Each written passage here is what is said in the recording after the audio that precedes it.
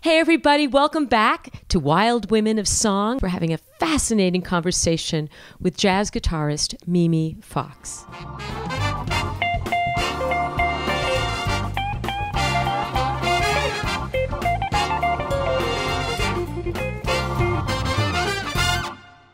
So you have a new recording out, and tell us what goes into the process of thinking about doing a new record, but also about this one in particular. You know, this album is very special to me because, it's solo guitar, which I love. It's a great challenge playing solo jazz guitar because you're really handling, all of the duties. You've got to play the melody, you've got to walk bass lines, you've got to put in harmony and chords.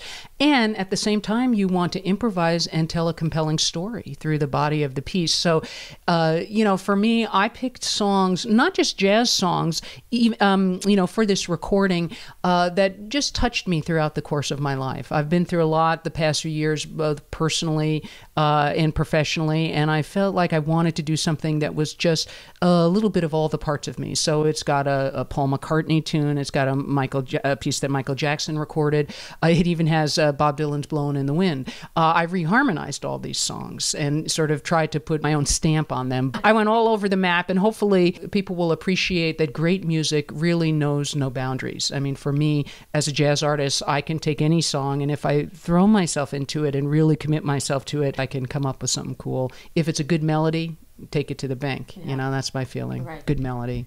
Yeah, that is one of the best things about jazz, I think, is that it does absolutely open itself up to all genres, and it should. Yeah. Something should.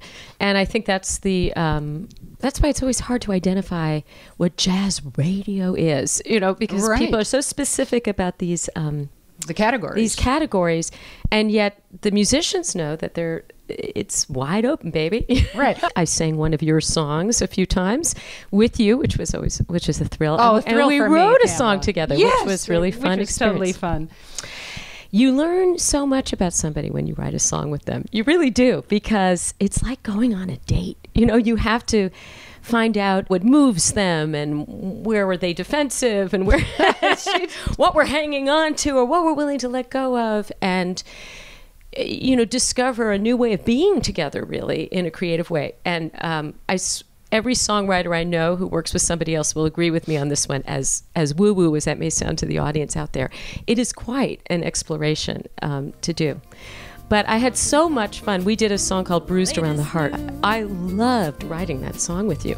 Me too. But it came out, it was a very different experience because I basically emailed you the lyrics, came over to your house, and by the time I'd gotten there, you already were working on, you had like 3/4 of it mapped out in a really interesting way, which has never happened to me before. Well, and it was a little unusual for me because it was kind of like speed dating, to use your analogy, because I liked the lyrics right away. I was captivated by them, and I sat down, and this samba-ish groove started playing in my head. I heard the groove, and then the melody just started.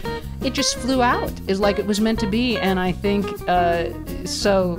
It just felt natural. I hope we get to do more composing together. I want to talk with you a little bit about a song called Lullaby of the Leaves, if you don't mind. No, I love that tune. That's a great song written by a woman named Bernice Petcare. She also wrote Close Your Eyes. What's interesting about her writing is that a couple of her songs really have become like such true jazz standards. Oh, yeah. And that song, she didn't write the lyrics to that.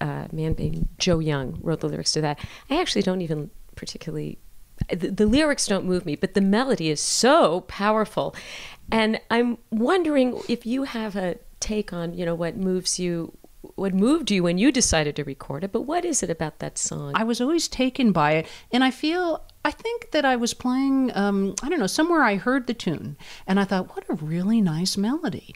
And I thought, well, why don't I try to do something with this melody and come up with something? And because I didn't particularly care for the lyrics, I thought, well, this is not one that I necessarily want to play with any of the vocalists that I work with. Yeah. But maybe I could come up with something myself that would breathe new life into the song. And so I worked with it and came up with an arrangement that I felt was enhancing the original melody. Mm-hmm. But I stayed true to the melody and then went from there. I love the way you do it. Thank you. I'm wondering if you would favor us with a little of it. Am I putting you on the spot? No, I'd love to do it. You want to? Okay.